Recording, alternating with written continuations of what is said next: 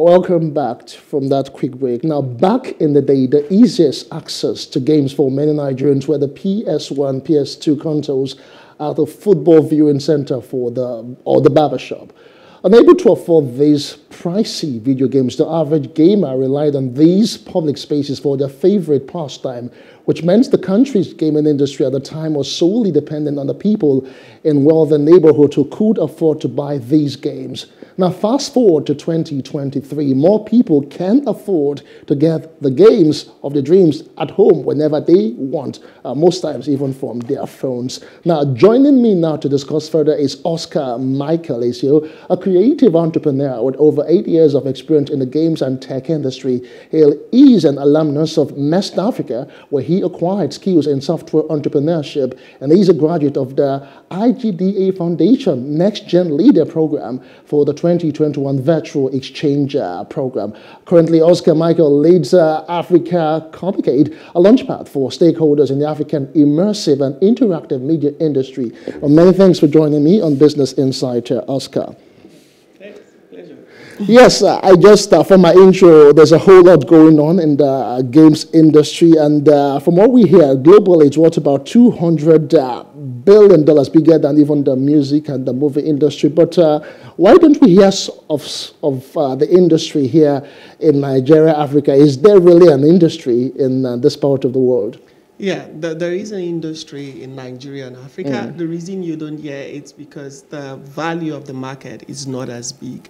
Like if you look at the tech space right now, there's a whole lot of talk around fintech and the likes.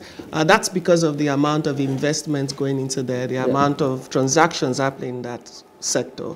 But in the African games industry, we don't have that attention yet. That's why. But there is a very huge industry that is growing. So if the industry is really growing now, how come, I know we have people who are very techy, very business savvy, how come they are not really seeing it? Or is it that there are other issues that might be plaguing it from expanding or taking its full potential in this part of the world? Yeah, so the issue with the video games industry is it's not transactional, like when you look at the average tech startup. You see, if you're using a fintech app, the startups, they take commissions once you make a transaction. Yes, they do. It's very transactional. But the video games industry it's just like the art industry. It's in the creative sector. Just like movies and music. The way of making money is different. The revenue models, the business models are different.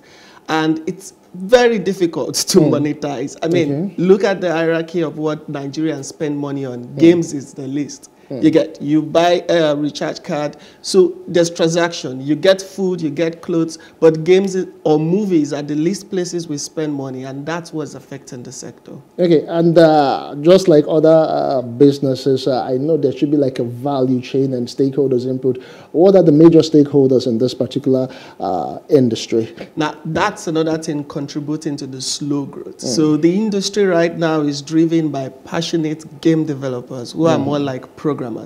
But as we know, for any industry to survive or thrive, you need stakeholders from several verticals: the public sector, the private sector, finance, communication. So that is what is missing.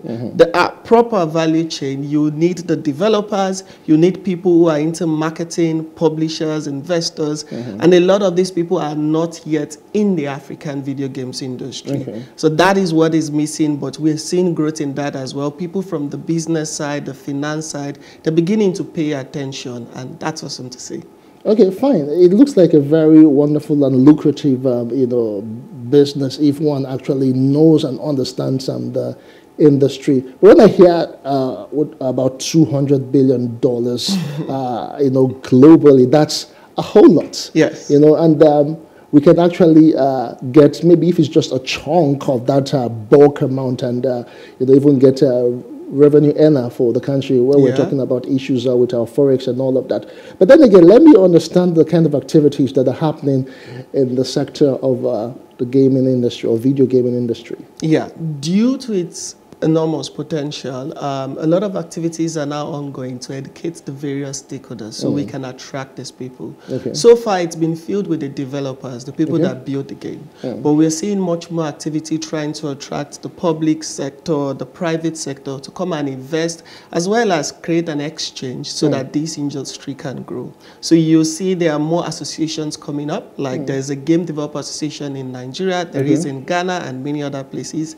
There are conventions as well coming up. In Nigeria, we organize a convention. In South Africa, there's what they call the Africa Games Week.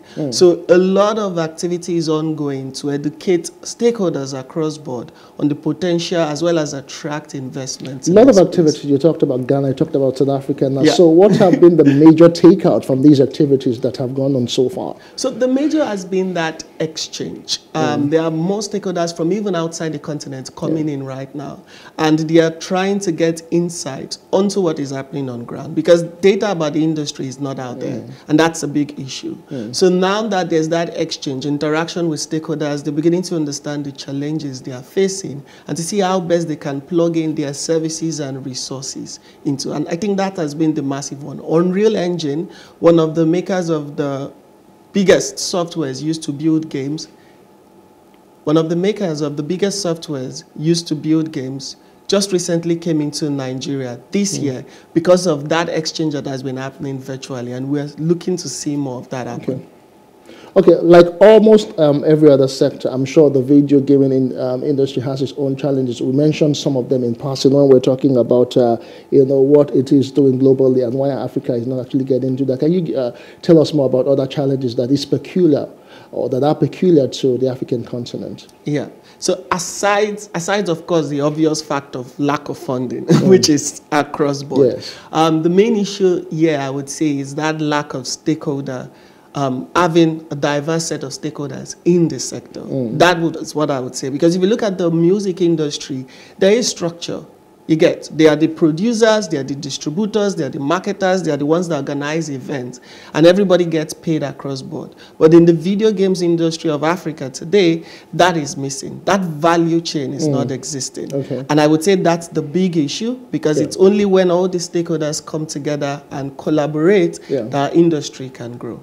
Okay, so when I think of video games specifically, I think of the PS, the 1 to 5, as it were, and the wonderful games that are on it, So speaking of which, do we really have games that are really peculiar to us Nigerians and Africans? Yes, there are lots of amazing games like that. Though the first thing you need to know is the African games industry or gaming industry, that entails people that play game, is mobile first. So due to lack of access, not everyone can afford those consoles.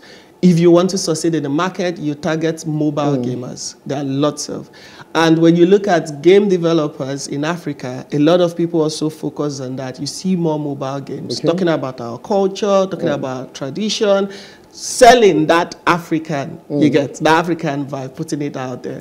Though we have more people now looking to publish for PC and consoles, as technology is becoming more accessible to develop, and I mean, the network is opening up.